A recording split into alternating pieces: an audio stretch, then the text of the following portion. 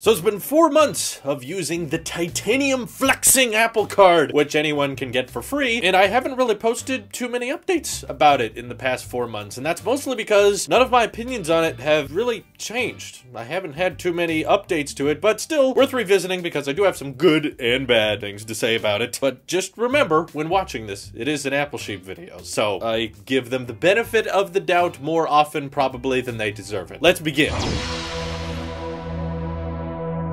So a few things have changed since the last time I talked about the Apple Card. For one, it is now my sole credit card. Before this, I also had a Wells Fargo free credit card. It was nothing fancy, but the reason I canceled it wasn't because I wasn't enjoying the rewards or anything, but honestly, I just didn't feel the need to have multiple credit cards. My credit score was doing fine as it was, so it did not damage it too much to close that account, and the rewards on the Apple Card have honestly been pretty decent. Now, let me be clear, when you sign up for any Tier 2 credit card, one that does not cost anything to use. It's free to sign up, there's no annual membership. The rewards are never going to be that good, but it is mostly decided based on what is most convenient and easy for the user, and most credit cards people sign up for, they will do because they have some type of specific reward that they think they'll take advantage of quite often, and for me, that is through Apple. I pay for a lot of Apple memberships month to month, and of course, I buy lots of Apple products throughout the year, so getting 3% cash back, or as of December 10th, all the way up till December 31st at the end of this year, you can actually get 6% cash back on hardware you purchase with the Apple Card, which I think is a pretty sweet deal given this doesn't cost anything to use. Pretty rare to find a free credit card that can give you 6% cash back anywhere. And I'm also a big fan of the daily cash system. No, it's not instant, so right when you buy something, you don't get the cash immediately, which I thought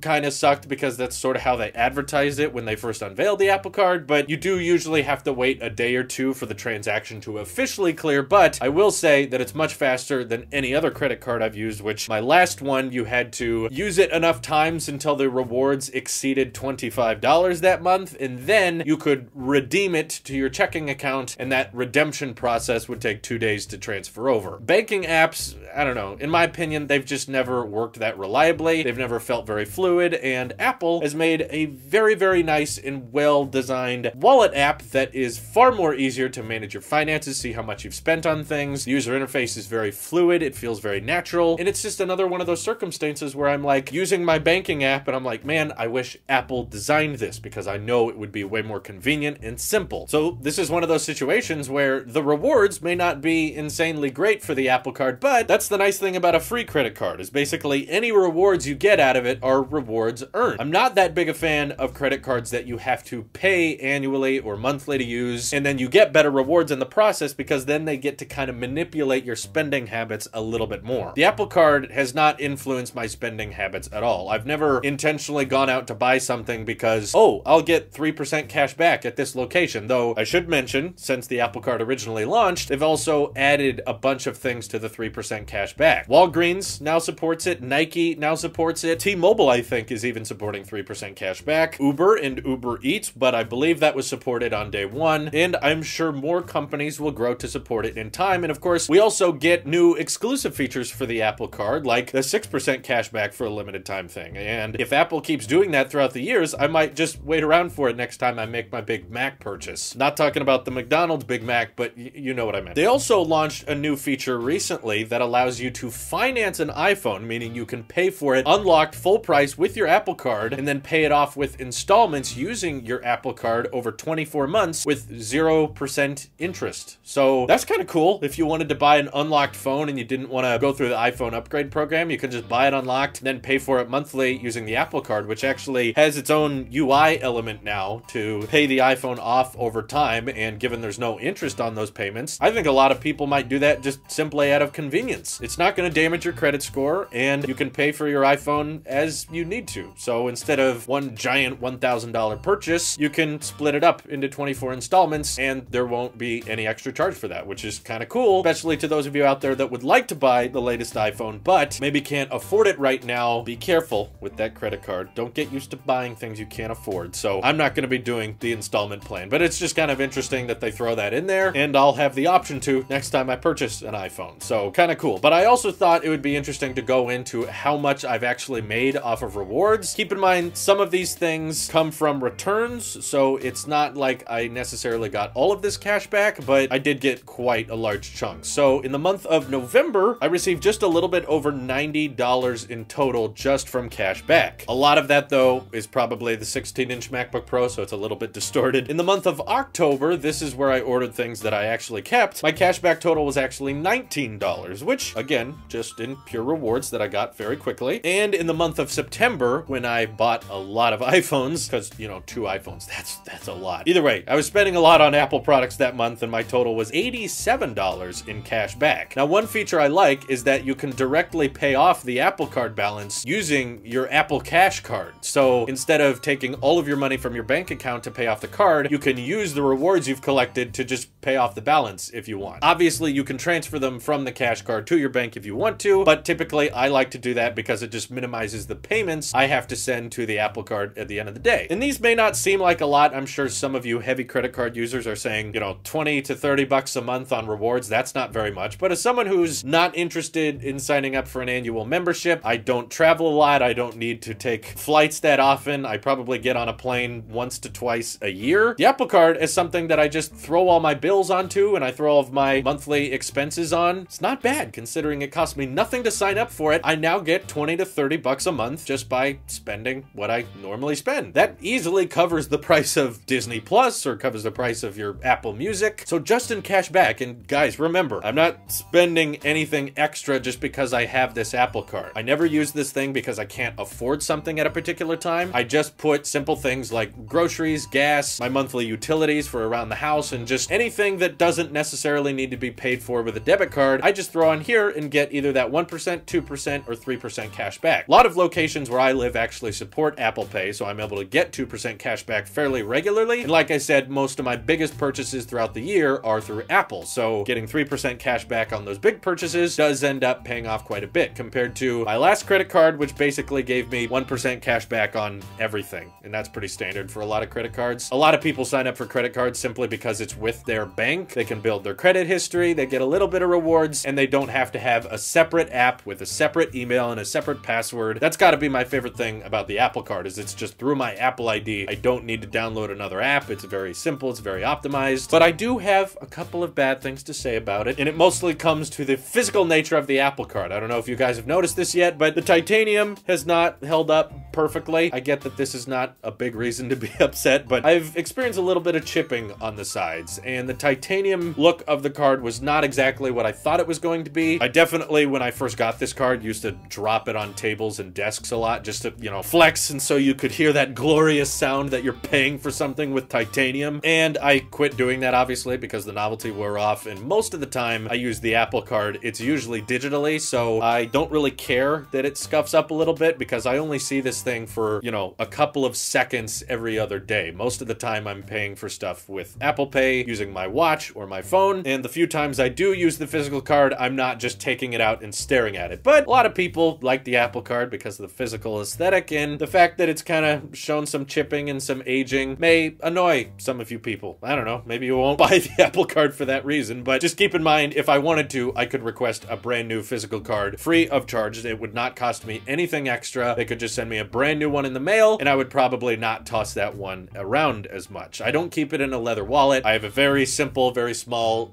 Ridge wallet, which has seen better days, and just because it's just a little piece of metal, I don't really care that it's aged a little bit. But yeah, that's pretty much my only complaint with it. I enjoy the Apple Card. I like seeing that it's getting rewards that are improving over time. I like that there's no points system. It's just straight cash. That's much easier for me to understand. And I love that I can redeem it at any time. I don't have to wait till I hit a certain balance. So if I want to pay for something small, I can just pay for it with the cash card or direct that cash card directly back into my Apple Card balance. Works great for me. Very happy with it. Of all the services Apple launched this year, Apple Card has to be my favorite because it actually makes me money, 20 to 30 bucks a month on average, and I don't lose any money on the card because I never miss a payment. How are you guys enjoying the Apple Card? Do you like it? Are there things you would like changed? We'll explore more into the potential of Apple Cards in a later video, but all that good stuff, let me know what you're thinking by hitting me up over on Twitter or joining our Discord. This is your Apple Sheep here, and I be flexing that titanium. See you in the next one. Boy, that sounds terrible.